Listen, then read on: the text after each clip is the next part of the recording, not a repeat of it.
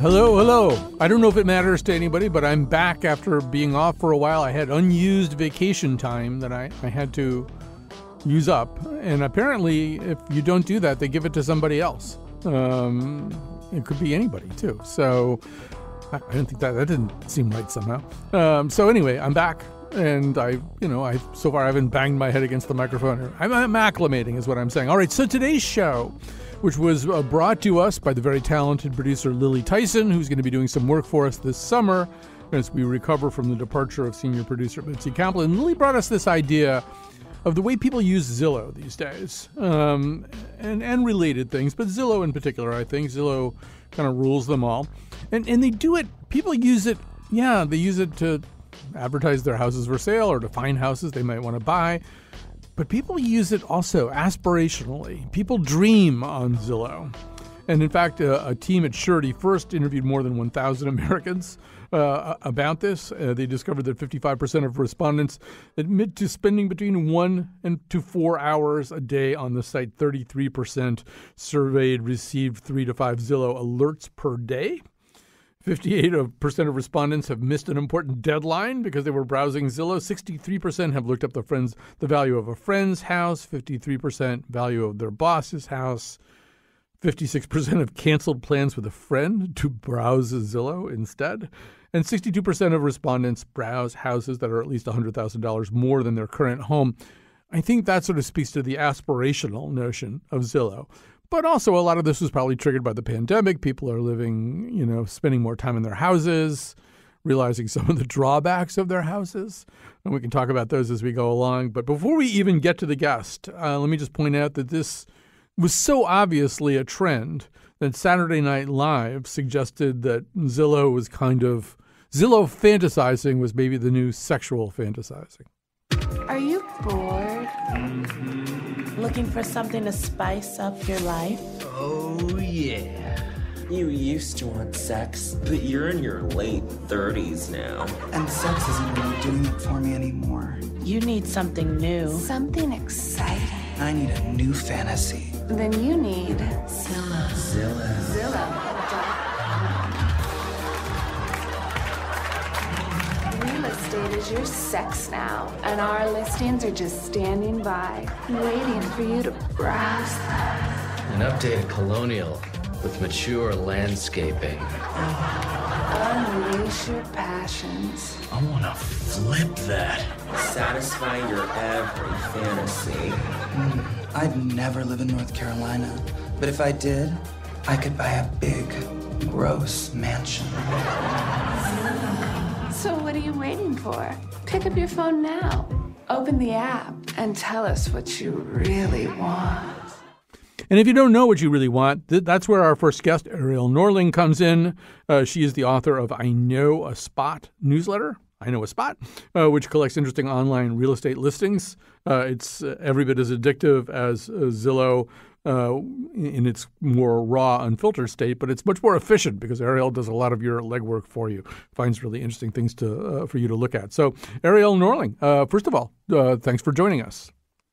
Thank you for having me. So this all does have something to do with the confinement associated with the pandemic, right? There's some way in which, not to say that Zillow surfing wasn't going on before or that people weren't using it in a fairly novel way, but there's something about you're stuck in your house, you realize you don't have as many doors that you could close off as maybe you wish you did, stuff like that, right? Absolutely. I know that I was a big Zillow surfer when I was in grad school before this, but my Zillow surfing went way up once the pandemic started. And I recognize that as a trend with all of my friends too. And that's essentially how the newsletter got started, was sending Zillow links back and forth to one another or tweeting about them. Right. And we'll, as we go along here, we'll talk about the fact that some of these links are just genuinely entertaining because the houses are really unusual looking. You really find some amazing looking places. Some of the houses are really bizarre and a few of them can be frightening. But before we even get to that, I don't know, when you're doing it, when you're looking at these places, reading your newsletter, I sense at least that some of the time you're doing what most of us do, which is you project yourself into that house. Okay, maybe I don't have $2.4 million to buy that place, but if I did, here's how I'd live. Absolutely. I feel like the better my writing becomes, it's generally a reflection of how much I want to escape from my current condition. So I spend a lot of time projecting myself into these amazing houses. Right. And I think that word escape is really important, too. We've all been through, more than a year of a situation that was difficult to escape and, yes, a confinement that was difficult to escape. So that's another thing. Yes, you haven't left the state of Connecticut or wherever you live for many, many, many months, but you could look at a kind of Pueblo revival house in New Mexico with the view of the mountains and just suddenly you're escaping maybe at that level. Yeah, it's like a free vacation you can take in your mind. But it's more than a vacation, right? Because one of the things that we're thinking about is like a vacation is a place that we go and we come back. And obviously that's essentially what we do when we use Zillow that way. But we're also really thinking of life, right? Life, home is where you live. Home is where you spend years and years of your life typically. So it's a little bit of that somehow, I would think. Absolutely. Yeah, I think especially in American culture, kind of the predominant idea that our identities are shaped by where we live, and especially the things we consume and the places that we live, and that you could just reinvent your life if you move somewhere else and become this new person is a really predominant narrative. And I know that I've absolutely bought into that. I think it's really easy to think, well, I would just live a much better life if I lived in New Mexico and wasn't stuck in my small apartment with 3 roommates in an urban center. I think also the level of aspiration probably depends on what rung of the ladder you're starting on. I assume there are some people looking at Zillow who don't own a house and aren't even really sure they'll ever own a house. And then there are other people who own a $250,000 house and are fantasizing about owning a $750,000 house. Yeah, and I think part of it is ownership in general. Mm-hmm. I think we're always kind of thinking about, what would that next rung up for me be? And it's not renting a fantastic apartment. There's something to the ownership level there. I'm not sure that the price tag necessarily is the only thing. It can be features too. Like my life would be so much better if I had a swimming pool or a sauna. I think how relaxed I would be. But the price is certainly a part of that, because if you could afford those things that would magically transform your life already, you probably would have purchased them, right? Right. So speaking of swimming pools, let's maybe talk a little bit about the house that I think started all this or kicked you into this particular kind of space that you're in right now. It's one in your neighborhood where an architect did something kind of unusual with a swimming pool. Yes. So this is actually the only house that my partner and I have ever fundamentally disagreed on. Otherwise, I think we're pretty aligned about houses that we love. And I like weird houses, so that says something. But just a couple blocks away from us, there's this house that was, I think, kind of a regular, traditional 1940s suburban house. And an architect bought it and moved in and added this ultra modern addition to the back, where they essentially enclosed the backyard, including the swimming pool and a giant pine tree, into this cantilevered deck. And now they have cedar siding on the sides and floor to ceiling windows and this huge open living space. And they have a sunken living room in what used to be the swimming pool. And I just couldn't stop thinking about this house. Even after living in my current house for 2 years, I just kept thinking about this house. And I eventually tweeted about it, and it went somewhat viral. And that's how I started getting peer pressure from my friends to start this newsletter. And let's be honest, you're still thinking about that house. Oh, totally. From that tweet, I actually found out that a friend of a friend bought that house. Mm-hmm. And so as soon as it's safe, I plan on knocking on their door and asking if I can come visit. You're a house stalker. I mean, I don't look at people's property values on Zillow or do the 3D house tours the way that I know a lot of people do, but I certainly jot down interesting properties all the time and check them out later. Right. And, another thing, I don't know whether this came naturally to you or, whether you already kind of had this in you or not.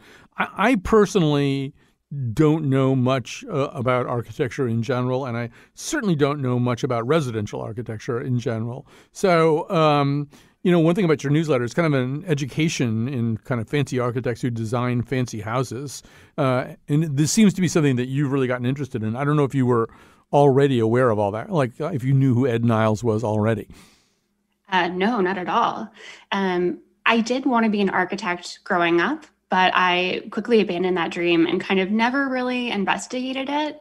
And I found myself being quickly pulled into that world, being really fascinated, wanting to know more about architectural features and eras and styles and architects. And I think especially for some of the lesser known architects, some of them have really fascinating stories. And so I feel like every week I'm buying new books or watching new documentaries, just kind of immersing myself as much as possible as I can, partly because I think it helps make the fantasy even more alive to me. I think if you can feel the spirit of the architect and kind of have a sense of their personality, it makes it even more interesting and fun and aspirational. We should say that Ed Niles, who I did this, you made me do the same thing, Ariel. I'd never heard of Ed Niles before, and then I went on, looking at all these things and reading about him. So he's this guy who does, it's hard to explain, there are these not just modernist, but really futuristic homes that often either look like parts of an alien spacecraft or like some kind of kitchen implement that got turned into a house. There's a thing called the salad spinner house, right? Maybe you want to say a little bit more about him. Yeah, I think you did a pretty good job of summarizing his work, but it's not like any house that you've ever seen before. I think calling it a house makes it seem more normal than it really is. But I think his work is incredibly polarizing. I happen to love it, not necessarily the salad spinner house, but I just really love when people push the boundaries, and I don't think anyone pushes those boundaries harder than Ed Niles. And as you suggested earlier, too, there are these stories behind them. In fact, I think it might be your latest edition of the newsletter. You kind of discovered the story of this kind of sad story of this architect Norman Jaffe, who did these kind of remarkable bits of architecture, or domestic architecture, mostly around Long Island, I think, right? Yeah, and in the Hamptons. And you should explain, I mean, he ultimately disappeared after going swimming? He did.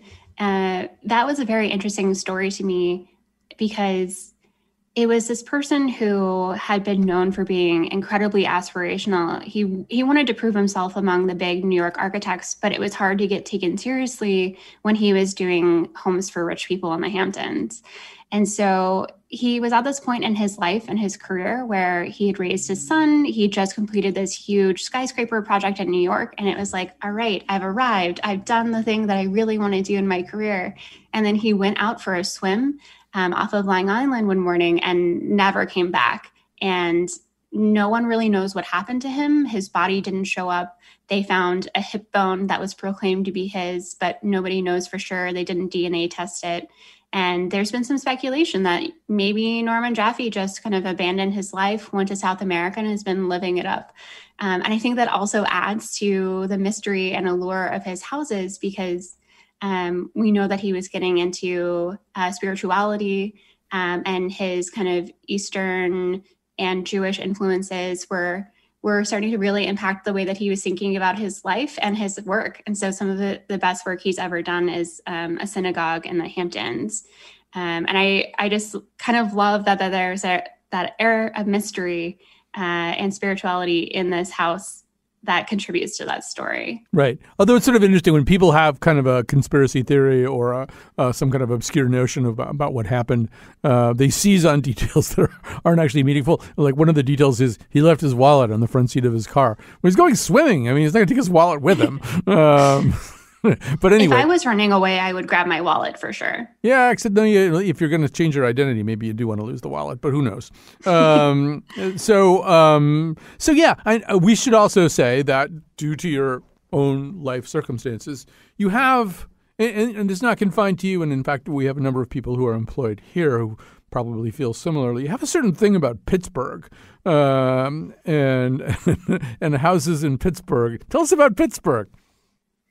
So I went to grad school in Pittsburgh and I spent a couple years living there and just really fell in love with the city. I will say I am biased because my mom essentially raised me to be in love with Pittsburgh. I grew up on a very steady diet of Steelers games and of Flashdance and all kinds of Pittsburgh references. And my family used to take trips there growing up. So I knew that Pittsburgh was a special place. And then I think there's also something to the variety of architecture there, the different kinds of people there. It feels very different from where I currently live, which is Oakland. And I think another part of it is the affordability of Pittsburgh.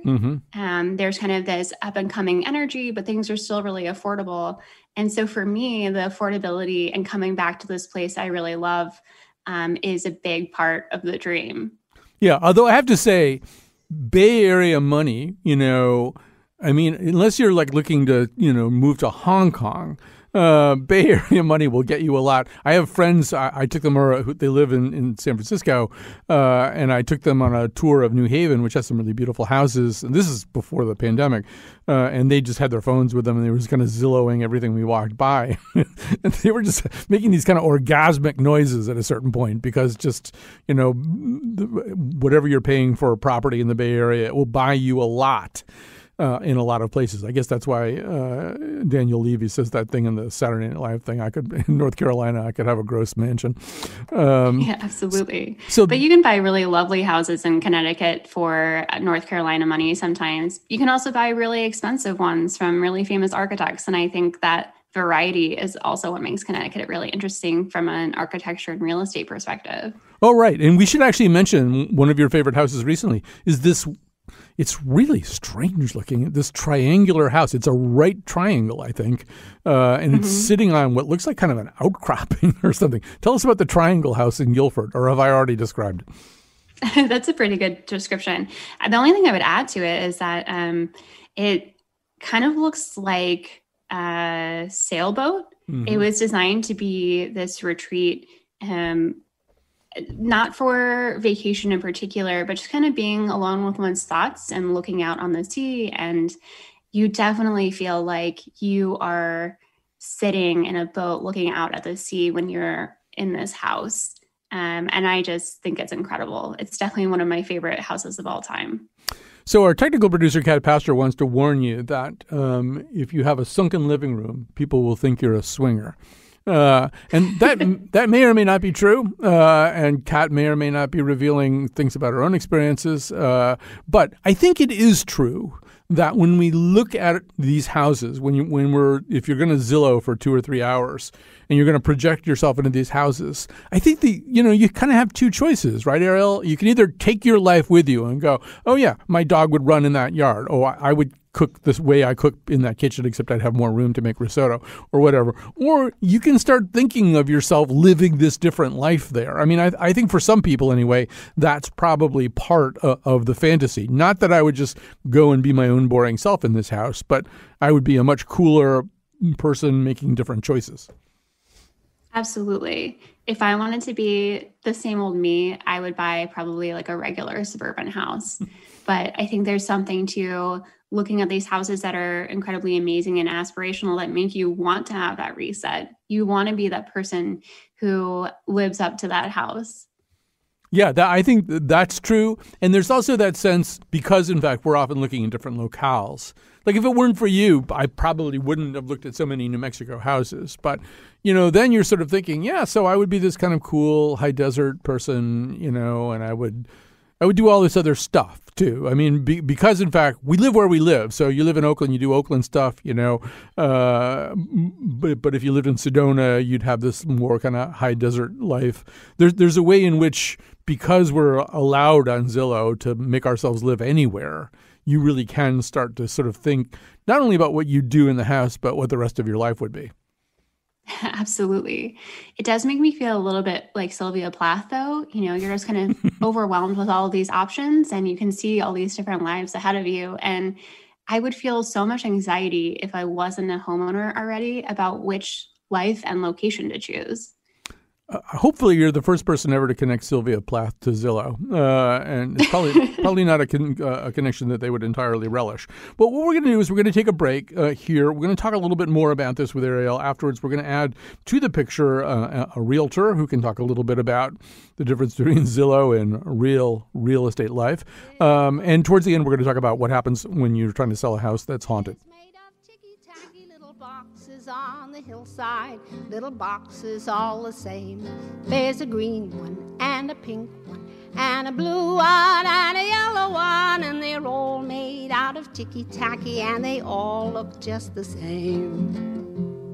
And the people in the houses all went to the university where they were put in boxes and they came out all the same.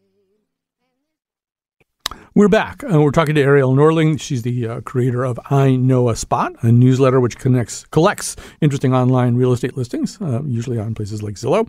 And in just a second, we're going to add Dana Bull, a realtor with Sagan Harborside Sotheby's International Realty, based in Massachusetts, and a former columnist for the Zillow Group. Actually, why don't we add Dana right now, too, so both of you can talk about this. First of all, Dana Bull, welcome to our show. Thank you. Thank you so much for having me. So I'm going to have both of you comment on this a little bit, but Ariel, I'll start with you. Most of your newsletters, most of the houses that you feature in your newsletters, you're kind of appreciative of what they are, and I mean, they might be a little odd, but they're special in a way that would probably be attractive to somebody. We should probably acknowledge that there is a whole other subgenre, and it's epitomized in accounts like Zillow Gone Wild and stuff like that, of houses that are really kind of galactically horrible or have genuinely frightening or upsetting features, right? I mean, that's like a whole other thing that people wind up kind of vibing off of. Correct, Ariel? Absolutely. And I get sent those listings all the time. And I don't know. I mean, for example, there's one, I saw one, I mean, it really had kind of a straight up dungeon in the bottom, and not like even a nice dungeon with somebody like with the, 30 Shades of Grey kind of, high end BDSM going on. It was like a nasty dungeon. And I'm thinking, if somebody bought this house, you'd immediately be very suspicious of them, right? I would probably try to spin it more positively and just say they're eccentric and adventurous, but I can absolutely see why you would think that. And Dana Bull, as a realtor and as somebody who was a former columnist for Zillow, you got to be aware of this too, right? There's like this whole area of stuff that's up on Zillow where you simply cannot imagine or don't want to imagine what has gone on in this house. Oh, sure. And I've learned working in real estate that you never know what's behind closed doors. Things could seem perfectly normal, just looking at the exterior of a home, and then you get inside and it's a completely different story. So, Dana, I want to talk a little bit about sort of, because in fact Zillow has become such a powerful medium for people to look at houses and show their houses. I want to ask both of you, but Dana, I'll start with you. What makes a successful Zillow presentation? So hands down, it's all about the photography. That's the first thing that captures prospective buyers, making sure that photography is high quality. And the theme of the day seems to be aspirational. And that's what hooks people, is they want to envision their life in a home, and they're just quickly scanning on the internet, and they need the photos to grab them. And Zillow has kind of changed over the years, and now the photos are front and center. The description, you have to scroll down. So it's really about the photography. Videos have become more important this year during COVID, and that's important, but definitely secondary to the photography. Yeah, there's sort of, Dina, a version of curb appeal that is now the sort of the header photograph. The first picture you see of that house is going to, have a disproportionate impact on people. Exactly. And people, the idea is that you want to grab their attention, and then they've been thinking about it. And if it's prompted them to actually request a showing, by the time they arrive at the home, they've already been dreaming about what their life looks like living in that home. So there's just this component to it where people like to imagine what their future looks like, what their next chapter looks like. And it all starts with that photography. Ariel, this is going to be especially important, particularly if you want to attract Ariel Norling enough to have your house appear in I Know a Spot. But you must really notice the difference between good and bad photography. Absolutely. I think I'm able to look past bad photography, but I will say it makes a big difference in how I even feel when I'm trying to think about how to present a house. It can be incredibly challenging if you feel like they don't showcase the house in the best light possible. And the photography is a huge part of that. Absolutely the most important thing. I would say the only other things that come close to helping kind of instill the vibe that people are trying to aspire to, the videos are like 3D walkthroughs, and then a description where people can see themselves in it. But the photography being bad is almost certainly a killer for that listing. Which, Dana, actually, I think heightens a problem that, and I should confess here that, it's not a confession, I should say here that my father, who's long passed away, but was for many years a real estate agent. And he was driven nuts by curb appeal. He basically, when he walked into a house, the first thing he did was go to, as long as he wasn't like a dinner guest there or something, he would go down to the basement because he thought all the secrets of the house were in the basement. And he was also, I should say, this may have made him a less successful real estate agent, but I talked to people to whom he had shown houses. They were looking for houses. And one woman told me that as they pulled up towards the curb of a house, and she would look out the window and go, no. And he would simply accelerate away from the curb. He wouldn't even try to bring her in and talk her into it. But, Dina, it is sort of true that people probably put a disproportionate amount of weight on the first thing they see when they see a house.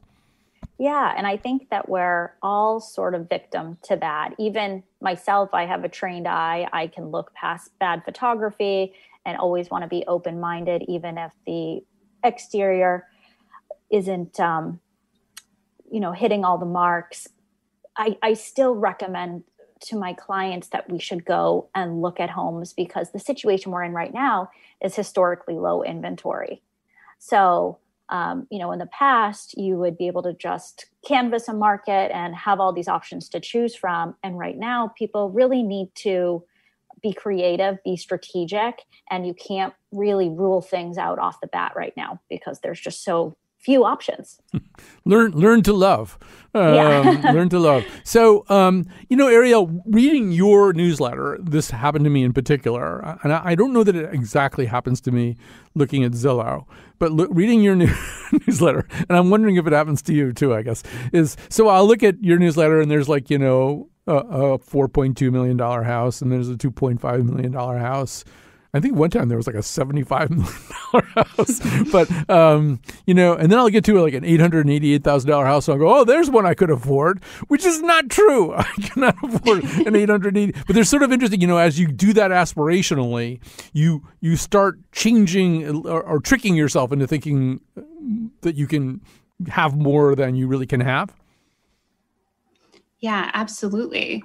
I think it really hurts because then when you start looking at houses that are actually in your budget, what you can afford doesn't always live up to those aspirations. So it's definitely a learn to love situation. Yeah. And Dana, maybe you could say a little bit more about this too. I'm wondering if the existence of Zillow and Trulia and other stuff like that, but the existence of Zillow, I don't know. I think maybe we're all starting to think we're experts about this somehow, because we can look at we can do 3D tours or whatever. We can look at 50 houses in 3 or 4 hours. And I'm wondering if maybe the buyers or potential buyers are starting to think that either they know more than they really know or that they can afford more than they can really afford just because of this weird, unrealistic, dreamy state we get into.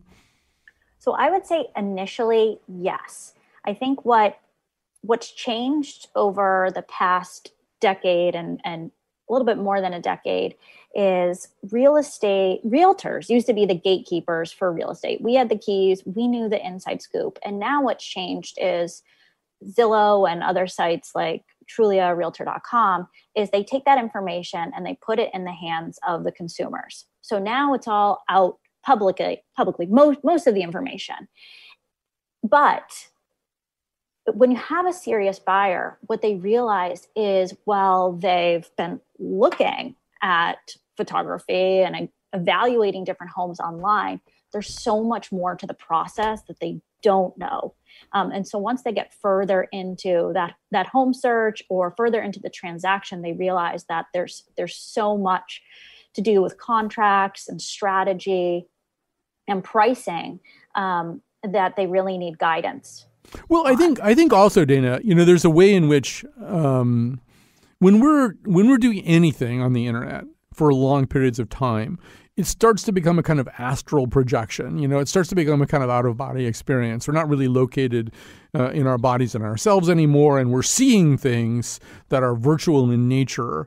And it's, I think, an experience that's somewhat distinct from actually encountering a house. When you go and look at a house, you find out what the house smells like, what the noises are in the neighborhood. You find out that the person next door owns 2 emus. I mean, there's sort of a sense in which there's an artificiality to the Zillow experience as opposed to walking into a place. 100%. I think the bigger picture here is that real estate has become entertainment. Mm-hmm. So we see that on TV, HGTV, Selling Sunset. People are just hooked into these shows. We're on Instagram scrolling all day, seeing all these beautiful properties. We're on Zillow for more time than most of us care to admit. And it's this fantasy world, and it doesn't always translate to the actual process in real life, which is, if you're buying, a grind right now. It's very, very difficult to be a buyer. And I think sometimes people just prefer to live in that virtual environment as opposed to actually being part of the reality. Yeah, it seems to me that, one of the things that has happened is exactly what you just described, which is that I think sort of in the late 70s and maybe going into the 80s, people started to think, started to diverge from the basic American idea that a house was a home. A house was the place that you were going to live in. And a certain percentage of the public started to see a house as an investment, started to see a house as a sort of thing that you would own and then maybe sell it and get a better one and get a better one, or you'd flip it, the flipping became a bigger and bigger thing. And now it's even more than that. It's not even about using a house as an investment so much as it is a house as a dream. And I would imagine that comes with certain perils. I guess I also wanted to ask both of you, but Ariel, I'll start with you. The other thing that happened during the pandemic is that people found out that they don't necessarily have to be in a certain locale. That, I live 5 minutes drive from the radio studio where I'm sitting right now from my place of work. I get mad if there's so much traffic that it takes me 5 minutes to get here. But the truth is, for about a year, I sat in my house with enough radio equipment so it sounded like I was on the air. And I could, theoretically, I could live a much greater distance from where I am right now. And that's even more true for certain other people. So I'm assuming, Ariel, one of the dreams that goes on Zillow isn't strictly a dream. It's the idea that, oh, yeah, you know what? I could probably live in Montana and show up at work once in a while. Absolutely. And I think we've seen a huge influx of people who are looking to do something similar. Maybe it's not Montana, but maybe it's something within a 2-hour drive of the city where they currently live. And I think we might have people who are looking to see if they can live in Montana, because I think we're having this collective reimagining about what our lives would look like if it wasn't so oriented around work and going into the office. Right. And, Dana, I'm sure you're seeing this too. I mean, I even anecdotally know 2 kind of Boston-centered journalists who, because they really only have to be at work, their employers realize, we really need to see your stupid face about twice a week. That didn't mean they could move to Montana, but it did mean they could move to New Hampshire, right? There's now a way in which you don't have to stay in the state where you work. Correct. The pandemic definitely broke down geographic barriers for people. And there's been so much movement over the past 15 months as people realize that they no longer have the commuting restraints. There's a big difference between having to go into the office 5 days a week versus 3 days a week. So people are going for it. You know, they used to have to be in the city, and now they're willing to commute 3 days a week, and they're willing to buy a house on the north or south shore of Boston because they have that flexibility. I'm also wondering, you know, Ariel and I began talking about the notion of escape from the place that you're actually in. And I'm also wondering whether you're noticing yet people seeking slightly different things. I mean, for example, you know, for a long time, the open floor plan has been a very desirable idea. But we've just been through a period where people maybe want to be able to close the door or get away from their kids for a few hours or use a particular room that's not a closet as an office. I'm wondering if there's maybe a little bit, if tastes and desires are shifting a little bit. And that's a question for Dana. So, yes, I would say to some extent, the main thing that people are craving is more space and more outdoor space. So for a few years, if you can remember, it was all about living small, micro lofts and small houses. And that, I think, has completely flipped. There's been an argument, and I've seen a lot of headlines about people wanting the more closed off spaces. And frankly, I'm not seeing that. Most of my clients, they know, I mean, things are already getting back to normal and they want to entertain, and the open kitchen living room space is a desirable and workable flow. But for sure, a home office is a must. And it doesn't need to be huge, but that is something that has risen on the priority list for the majority of my clients. So, Ariel, I'm wondering about you, too, because I should say that I live in a house that I love very much. It's not owned by me. It's owned by my partner, but I love the house. But I am a fairly enthusiastic cook, and the kitchen is so small that literally, if the dog lies down on the floor in the middle of the kitchen while I'm cooking, which he likes to do so he can watch me, I mean, I have to do this kind of tarantella, just dance around him to get from the sink to the stove. There's kind of no room for anything. And so if I'm on Zillow, one of the first things I do, I look at the kitchen and go, oh, that would be good. The dog and I would have room, you know, we wouldn't have to be in collision all the time. And you know, Ariel, you look at so many houses. I'm wondering if the things that you think you want are changing as a result. If you now think, oh, no, I would definitely want something like that. I think one of the things that's become really apparent to me since working at home for the past year has been how dependent on natural light I am to feel kind of balanced and happy. And so natural light is obviously a thing that's really nice to have. But for me, it's become very obvious that it's a must. And another big thing has been realizing that proximity to friends is a really important thing. So as much as I love being out in the suburbs, I don't necessarily miss the city, but I do miss proximity with friends. And it's become this dream of mine where maybe my friends and I all buy houses next door to one another on the same street. And that's how we're able to have our separation, have our own spaces, but still be able to very easily see one another and be more integrated. Yeah, I mean, Dana, she makes a really interesting point, which is that I think for a lot of people for a long time in American domestic life, house was kind of where you went when you weren't at work or weren't out, you know, I don't know, going out to dinner or, you know, socializing. The house was kind of the place that you went when you weren't doing certain things that you either have to do or enjoy doing. And for 15 months or so, the house was the place where you did everything. And I would imagine that not only, do you look at the house and say, I want doors I can close, or I want a bigger kitchen or whatever, but maybe you also really think very carefully about the house as not this place where you just kind of sleep and get up and then go off and do things, but as this place that really is kind of a carapace around yourself and your life. Are people feeling a little bit differently in some of the ways that Ariel just suggested? So I think that people have a hard time articulating that because we are in this mode where we want to check off boxes. Does it meet my basic functionality?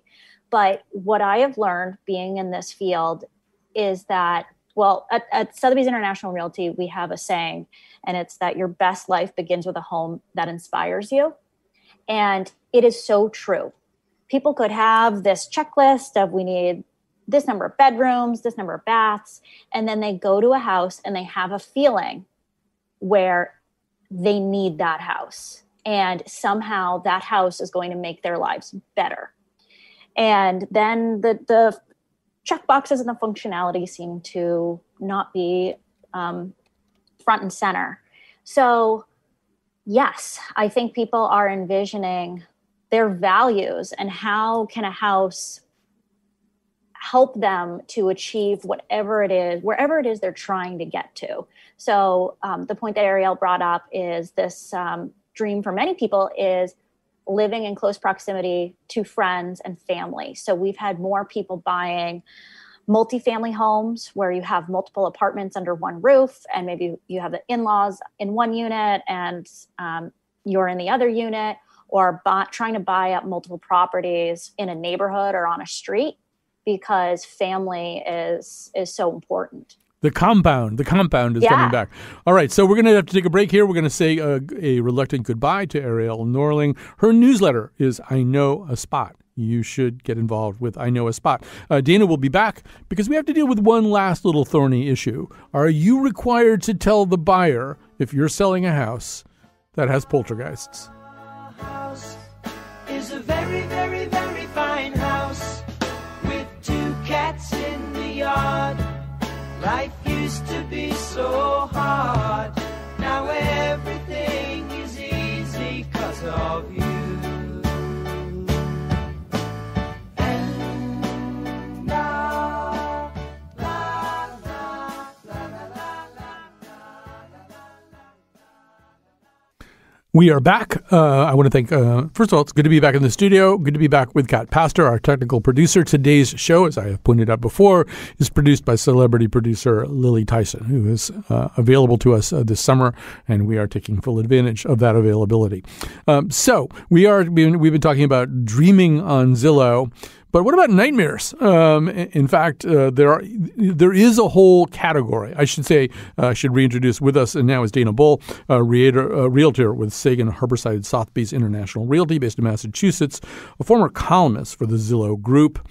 So, Dana, there's a whole property and a whole term within real estate called stigmatized properties. Explain what stigmatized properties are. So a stigmatized property is something that would elicit some sort of psychological or emotional response on part of the buyer negatively. So this could be a suicide, a murder, cult activity, other types of misfortunes or crimes. And haunted houses falls into that umbrella terminology. Although it's murky. I mean, I think there are only 4 states where you are absolutely required to disclose. Maybe even you have to be asked whether a house is haunted. Because, I mean, it's one thing to say, well, there was a murder in this house because that's sort of provable and ascertainable. But, I mean, the idea that a house is haunted is kind of a matter of opinion, isn't it? I absolutely agree. So there's definitely a lot of gray area here. And I mean, we should also say that there are people who might want a house to be haunted, either because they're that kind of person, they're into the paranormal, or they might want a house to be haunted, or for people to think a house is haunted because the house will be less expensive. They'll be able to kind of bottom feed on it. Yeah, it's rare, but it happens. I should mention that one of the areas where I practice real estate is in Salem, Massachusetts. So Salem has the history, the witch trials, and just sort of spooky happenings are, it's a big thing in Salem, and where the housing inventory is so old that it's something that comes up more often than in other communities that I serve. Yeah. So, I mean, I would think that somebody who's buying a house in Salem, Massachusetts, I mean, most people would probably be somewhat aware of the reputation. So they probably are going to ask, right? Or I mean, not every single buyer you deal with, but there's going to be buyers who are going to say, well, does this whole thing have any witch trial connection? How do you handle that? So the way that it works is it's all about disclosures, and each state handles it differently. So for instance, in Massachusetts, we're pretty lax in terms of disclosures. And, ethically, if you know of some activity, you should disclose that. However, does the law obligate you to do that? No. Right. However, if a buyer asks specifically, and I'm listing a property and I know the owners have mentioned something, then I am going to pass that information on to the buyers.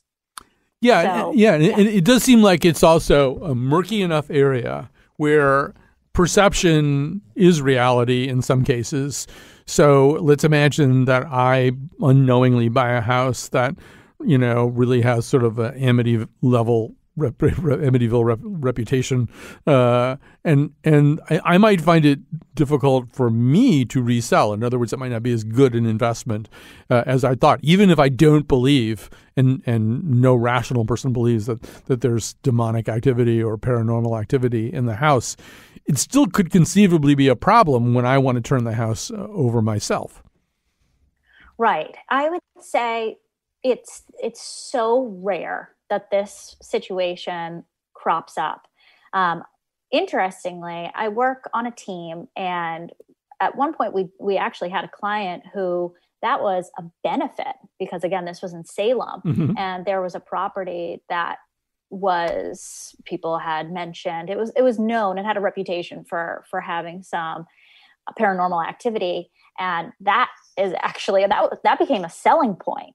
But again, I think that's in relation to the area where we were, which was Salem, Massachusetts. It's probably actually harder to sell a house where an actual murder committed. And from what I could tell, looking at case law and state by state law, there's a little bit more of a burden, at least in some states, if there's been a murder within the last 3 years or something like that. You either are required to disclose or at least required to disclose if asked. Yes. And that, as you mentioned earlier, that isn't up for debate. That's an event that happened. Whereas with haunted houses, a lot of people don't believe in any of it. So is it even a conversation that needs to be had, right? Mm-hmm. Are you aware of instances where somebody who wanted to buy a house sort of kind of ginned up the rumor a little bit more that it was haunted, hoping to drive people away? I haven't come across that situation.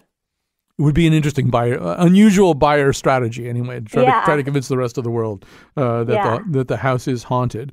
So, we've only got about 30 seconds or 40 seconds left here. I don't know, as we leave this whole topic, has your job changed dramatically in this kind of modern, almost post-pandemic era? So I think everybody just was obsessed with real estate this year. It's all anyone's been talking about and focusing on because we've been stuck in our houses. So, honestly, I'm excited to get back to normal, going out and doing open houses and seeing people in person again. And real estate's supposed to be fun. And this year it was just it was challenging. Yeah. Desperation is never fun. All right. Dana Bull, thank you so much for joining us from Sagan Harborside Sotheby's International Realty based in Massachusetts, where you can now live if you work in Connecticut and only have to show up 2 days a week. You can live a lot of places. Thanks for joining us today. Thanks to Lily. Thanks to Kat. Thanks to everybody for listening. We'll be back. I can't say what's tomorrow because I don't even know what tomorrow is. I mean, for you, I don't know what tomorrow is.